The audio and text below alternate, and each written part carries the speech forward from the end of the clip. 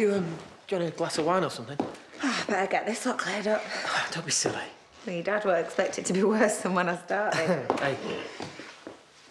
That was the best surprise ever.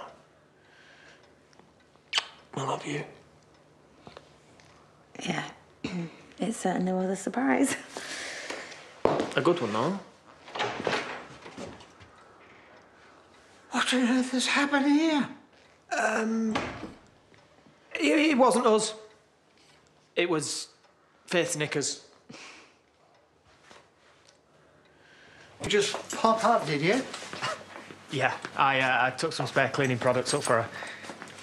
Look, I know that I shouldn't be saying this, but you're not doing yourself any favours. I know you miss her terribly, but you've got to distance yourself. Well, Dad, that is where you're wrong. Because we had a moment. And? And she wants to meet later for a drink to talk about things. I think I still might have a chance, Dad. I think I might be getting my wife back.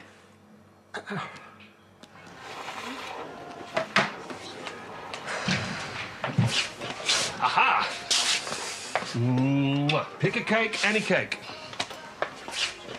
You're perky. That is what happens when you get sent home on full pay. Rishi is my kind of boss. Dad, I've just done something really stupid with David. What? Well, I kind of destroyed Eric's vacuum, and then we had a play fight with some knickers, and the next thing I know, he's there in front of me, and I kissed him. It was like nothing had ever happened, and then we, you know... Biggest slice of chocolate fudge, please, Bob. Oh, Trace. And now I'm pretty sure he wants me back, and I need you to remind me of all the bad stuff. He made you feel terrible about yourself. He was unsupportive. He lied. He cheated. And he wasn't worthy of the absolute goddess he married. No. It's completely normal to still have feelings. It doesn't mean you have to act on them. Yeah, but Megan gave you another chance, didn't she? Yeah, because I got my act together and gave her the respect she deserved. You think David would be able to do that?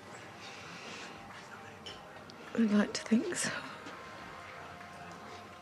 Dad, I don't know what I should do. I've missed him so much. Hey.